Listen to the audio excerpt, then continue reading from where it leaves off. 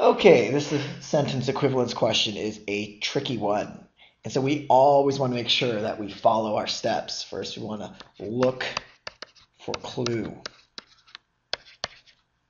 Oops, look for clue. There we go. Next thing we want to do is come up with own word. This is important here. Let's make sure, because we're looking for it, that the clue is written much nicer. So we have clue. We're going to look for the clue. And then we're going to come up with our own word. If we follow these steps, then we're less likely to make errors, because you'll see that this one has a couple of traps in it.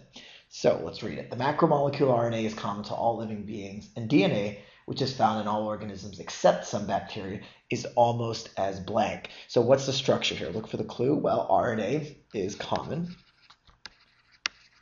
and DNA is almost as common. So you can see that there's no shift going on in the sentence. We have common as a clue, and common also fits into the first or into the only blank here. So this can be our own word. Just as RNA is common, DNA is almost as common.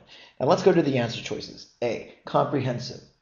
Well, if we hadn't come up with our own word, you could convince yourself, it's almost as comprehensive, it's thorough, and it's kind of common. And if you do that, you'll get it wrong, because comprehensive and thorough do not mean common. What about fundamental? Even trickier, right? Because RNA is fundamental, DNA is fundamental building blocks of life. We all know that. Easy, right? That's got to be an answer. But wait a second. We're going for the word common. That's the word that fits in the blank. So does fundamental and common, do those mean the same thing? And the answer is no. So just because DNA is common and fundamental doesn't mean fundamental means common. So that's out. Inclusive just means including. Does it make sense in this context? Universal. If things are common, if they're universal, they're found everywhere. Sure, that could definitely work. Significant.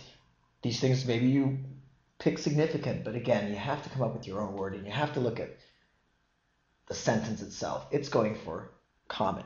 It is not going for important or significant, so you get rid of that.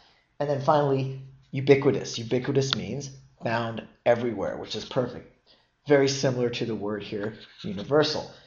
So there are two answers, and again, if you end up getting fundamental and universal, you can ask yourself, are those two answers, are they similar enough? Are they saying the same thing? Just because something is fundamental, does it mean it's universal? Aha, no, that's a different thing. So again, even at the very end, look to see that your words are very similar and that they're creating synonymous sentences.